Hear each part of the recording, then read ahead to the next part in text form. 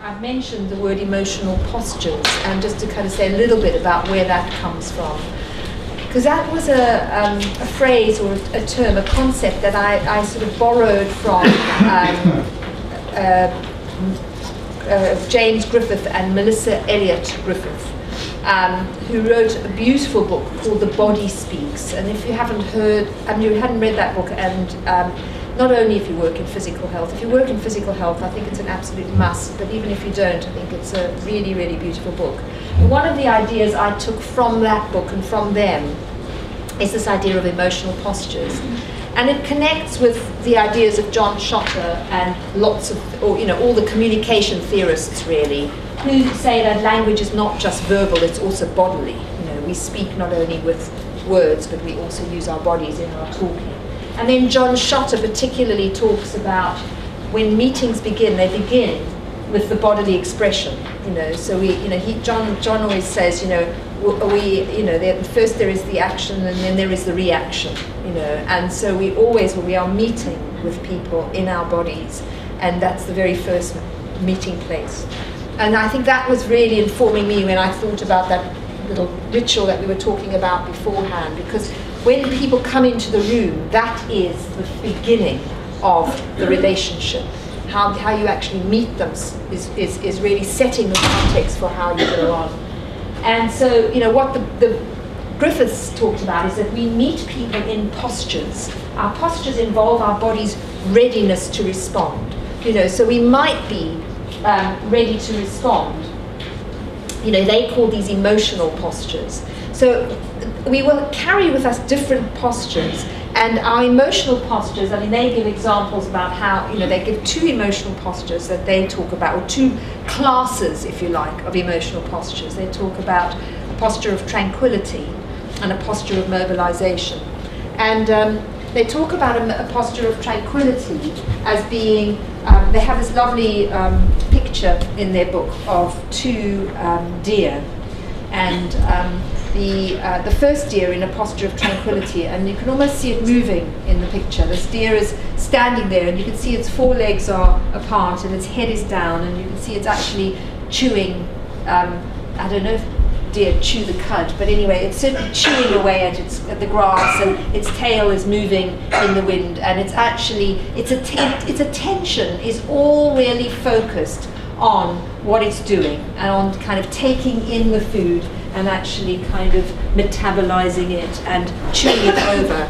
And so that emotional posture, is what connects with the Griffiths, who talk about how our emotional postures focus our attention, both to other people and to ourselves, differently.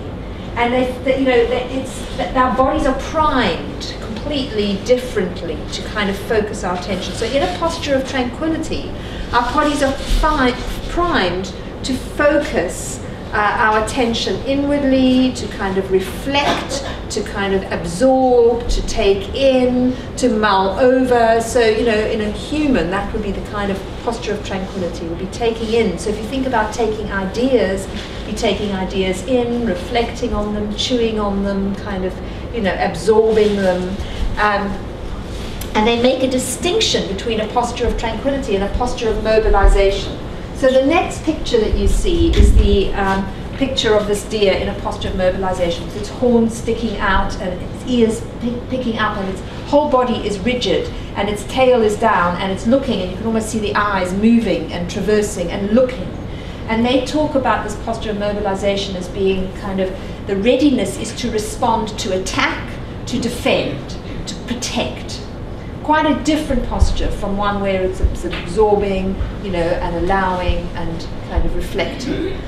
And so again, if we relate that to people, we could think about posture of mobilization where people are actually, sort of either anticipating criticism or ready to justify or counter-justify or kind of defend or protect. And they talked also about how in the animal kingdom, and if anyone's had the privilege of being on safari, you see this beautifully in the animal kingdom. You see there'll be a whole group of animals sort of in a little circle, and they're all kind of chewing and reflecting. They're all in a posture of tranquility. And there's one on the outside that's looking out before everything, and the eyes are going, and it's kind of, you know, scanning the horizon for any danger.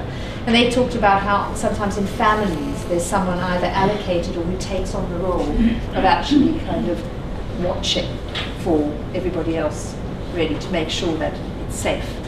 So I was thinking that in the same way, you know, as the Griffiths, excuse me, how do we invite the people we work with into a posture of tranquility, so that people can feel comfortable being touched by the words of others, and as Tom Anderson says, experiencing those words as stroking or caressing rather than experiencing those words as pinching or scratching. You know, that's kind of what we're trying to do there.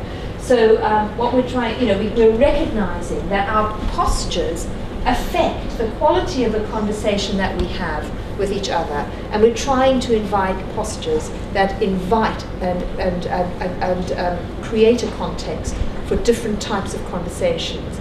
And that's what we were doing then before the break, you know, with a large group. With a small group, you can actually kind of, or with one or two people, you can kind of think carefully about our postures, and I'm thinking about particular practitioners. When you're actually, and you can do that in language, when you're actually got a big group like that, what we were doing is doing it through body, really, through our physical positions in the room, the different positions that we could create different relationships.